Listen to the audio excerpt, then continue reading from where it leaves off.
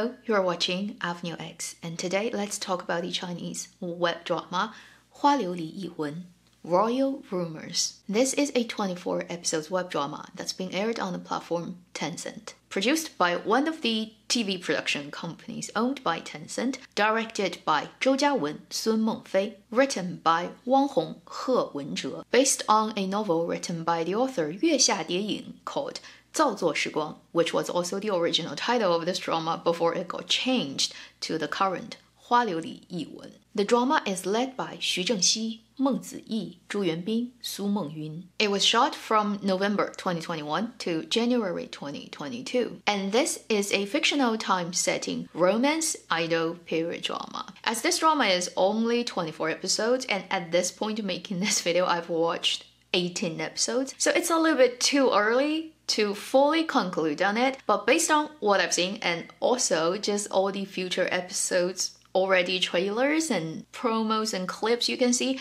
you kind of already get a picture of how it's gonna end and what it's gonna look like. So it's a good enough time to talk about this drama. I'll give it a 1 gold mine rating on my 7-level scale. It is still a positive rating, meaning the drama is rather watchable, but then it is not that impressive and definitely don't expect a masterpiece of period idol drama. Let me first briefly introduce you to the story and then let's go into talk about the good and bad as usual. In the story's fictional dynasty period time setting, you have a crown prince of the kingdom played by Xu Zhengxi, and you have a daughter of the most powerful military general character played by Meng Ziyi. At the beginning of this story, she comes into the capital from the border town where her parents have been stationed, military family in general, and guarding the border of the kingdom, pretty much as a political hostage. Meng Ziyi's royal Hua Liuli is actually, in secret, a master of Kung Fu, and she's super strong as she grows up in such a family.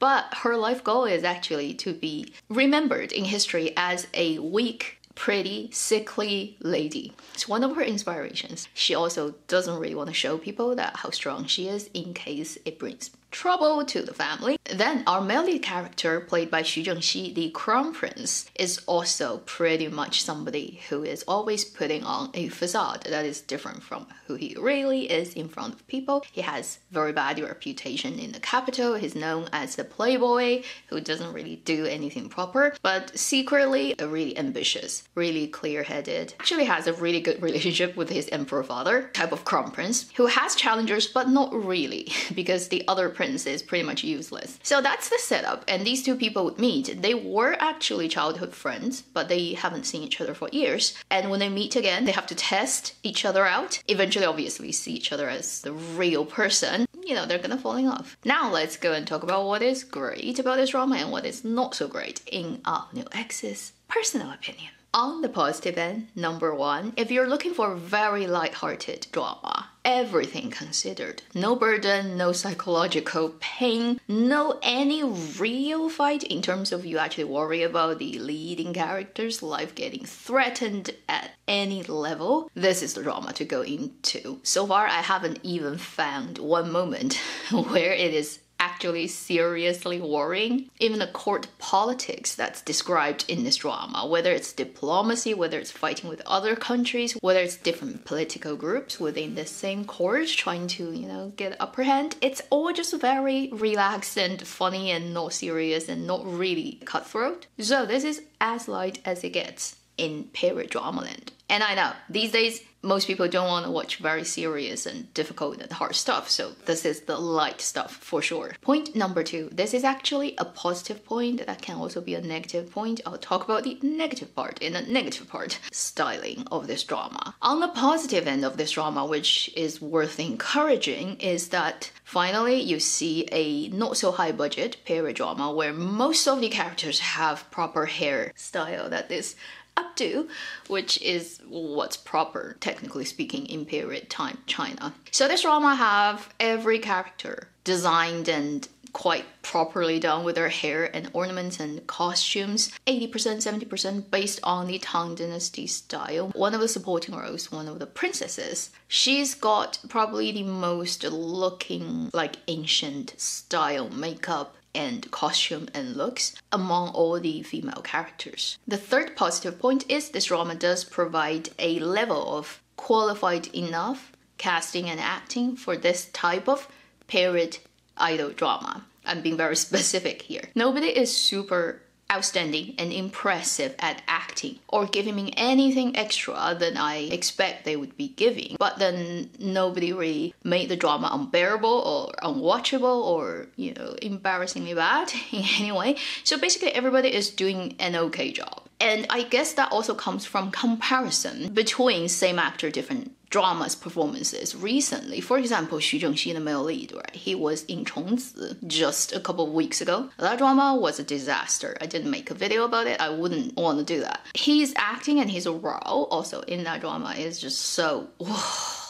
So in comparison to that, you can actually sit down and relax and enjoying his acting and performance of his Crown Prince role. And then for the female lead, Meng Ziyi, for example, also this role I wouldn't say is the most perfect type of role for her among her previous works. She has a particular type of character that she would make it sort of shine most, which would be the assassin, cool, pretty, cold, toned, and have a little bit dark side role. And this is totally not that type of role. She is the comedy, funny, not so serious, and definitely almost having no dark side at all type of role in this drama. So it's not her best match role, but then she's doing a good enough job. She is not dropping the ball. She's not like 虫子's female lead who totally ruins the drama. Sorry about that if you happen to be a fan of that drama. Can't help doing that because it just happened like 2 weeks ago. In comparison, this drama's acting casting is very acceptable, and then you do have a couple of supporting roles, actors who are not so well known, such as the actress Su Mengyun, who plays this adorable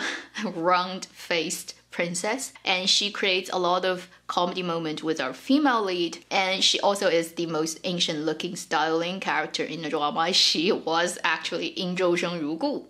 If you haven't realized that, she looks like a totally different person in this drama. With those supporting actors' performance plus our main lead's performance, the average out acting quality of this drama for a period idol drama from a Chinese drama land that is not high budget and you don't really expect much from it, it's good enough. Okay, so I would still say that's a positive thing. Then let's go on the negative side, because this drama clearly to me is not really perfect in any sense. Number 1, pay-in dubbing.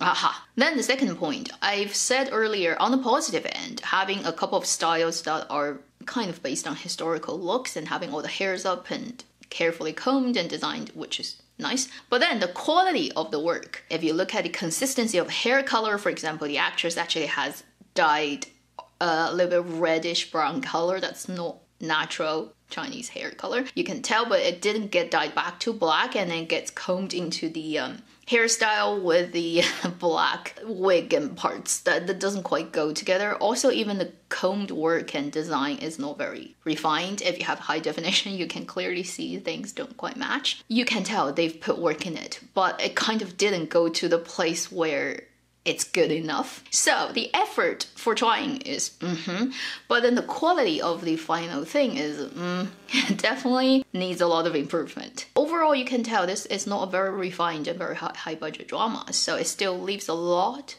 to be desired. Then the last negative point, in my opinion, is the story is not that exciting. If you're thinking about it as a comedy, it is not as funny as a lot of other comedy-heavy period idol dramas. It doesn't compare to Tiger and Rose. It doesn't compare to Starry Love we've seen this year. Unexpected comedy doesn't quite happen. It's almost completely expected comedy. Then if you look at the romance in this drama, it is also not bad. But then nothing stands out as extraordinary. You can almost watch this drama as an audio play. 70% to 50% concentrated on the drama, and you leave the rest of the attention to your cooking or your housework. That should conclude my opinion on this drama. Since it's only 24 episodes and it's gonna finish very soon, I will chase it to the end and see how they wrap it up. It's gonna be HE for sure. Like, there's no way it's not a happy ending. This type of drama, if they don't do a happy ending, they be stupid. 花流里一文 Royal Rumors. It's one of those average